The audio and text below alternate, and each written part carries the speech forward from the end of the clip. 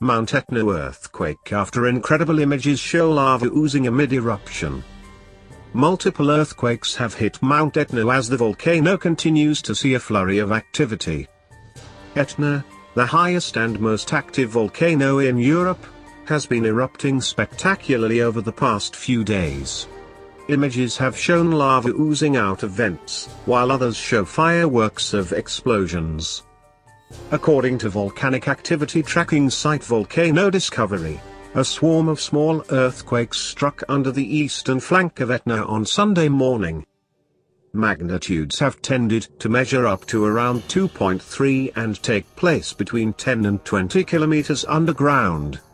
Analysts say the quakes suggest there is a fault zone within the Earth that has been activated, though the cause of this is uncertain. It has not been mentioned whether local populations are affected by the quakes, though they are not thought to have been strong. Boris Bianc, a volcanologist with the Osservatorio Etneo in Sicily, has been tracking the volcano's activity over the past few weeks. The analyst uploaded photos to Twitter of the event, which saw smoke rising from the volcano's peak coupled with a fiery orange glow. Following days have also seen fireworks at the mountain.